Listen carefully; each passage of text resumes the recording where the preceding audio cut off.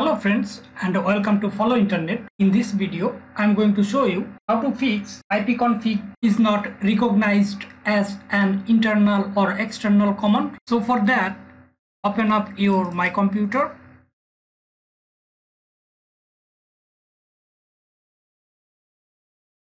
Go to local disk C. Here you can see Windows.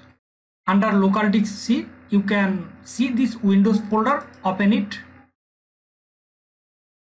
Scroll down. Here system32.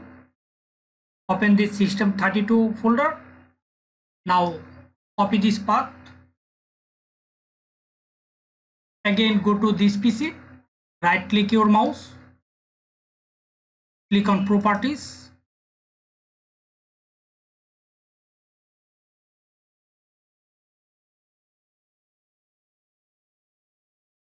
Here you can see advanced system settings. Click on it.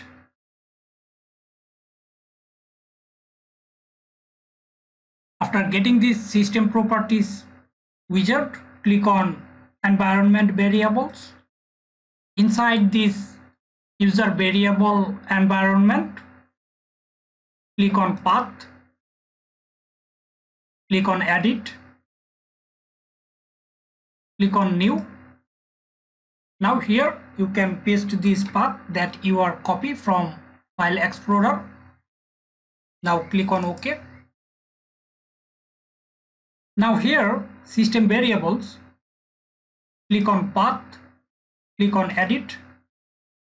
Here click on new. Similar thing, you need to paste this path. OK.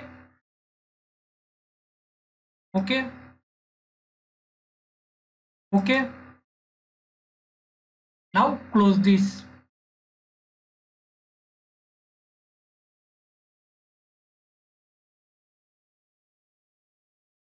Now we are going to try to press ipconfig.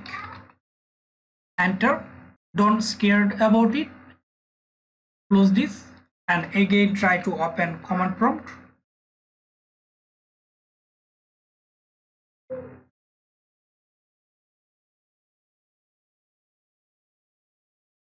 Open. Now press ipconfig. Enter. Here you can see this computer belongs to this IPv4 address and this is default gateway.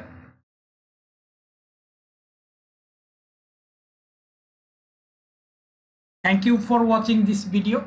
If you want to learn more about TMD tricks and tips, you can check out our playlist.